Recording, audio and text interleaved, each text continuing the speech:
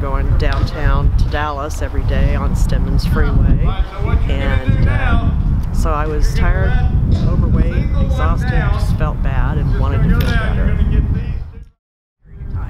So with Get You in Shape, I joined in January and I started it. In the first month I lost 6 pounds, and then I kept going. I was encouraged, and over the course of about a year I've lost 38 pounds and I feel great.